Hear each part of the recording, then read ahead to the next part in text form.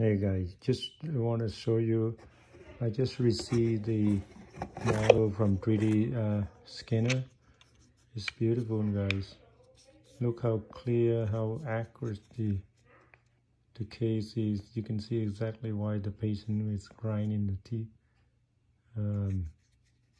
So this is how you print it out from after you do 3D scanning from the Matic 500 machine. This is the problem. This is the reason why patient needs braces. Look at how